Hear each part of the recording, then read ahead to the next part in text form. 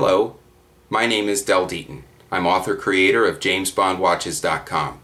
In this episode of Exploring James Bond's Wristwatch, we're going to take a look at the Hamilton Pulsar P2.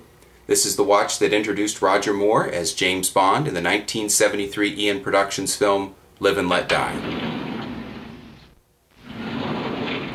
Okay, here on my wrist we have the Pulsar P2 Astronaut.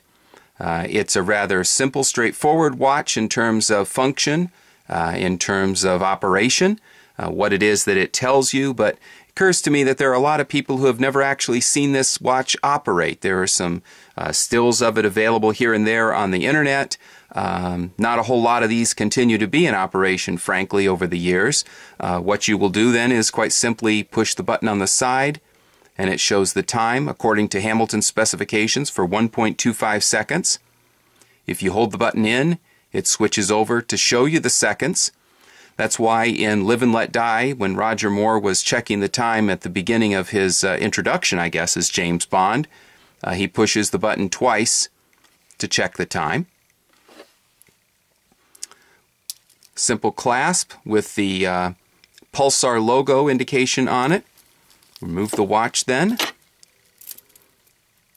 Take a look at it on the back. Minutes and hours are set here using a magnet that's hidden underneath the clasp. This is the magnet here.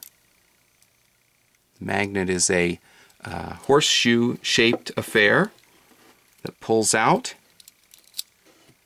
and actually sets into these areas like so. One side for hour, one side for minutes. So let's take a look at the other side of the watch. We'll seat the magnet, and you'll see how it advances the minutes. Come around to the other side, and you'll see how simply it advances the hours until the time is set. Set that off to the side. It certainly is a thick watch by today's quartz standards, quartz operating watch. But if you compare it to this watch, which is the Omega Planet Ocean, the one worn by Daniel Craig, or a model like the one worn by Daniel Craig in his introduction as James Bond in Casino Royale, you'll see that they're roughly comparable in thickness. You'll actually see, if you take a look at the lug-to-lug dimension, that the Hamilton Pulsar is a slightly more narrow watch.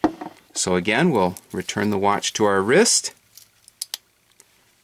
And that is the Hamilton Pulsar P2, worn by Roger Moore as James Bond, his introduction, Live and Let Die, Eon Productions, 1973. Thank you for watching.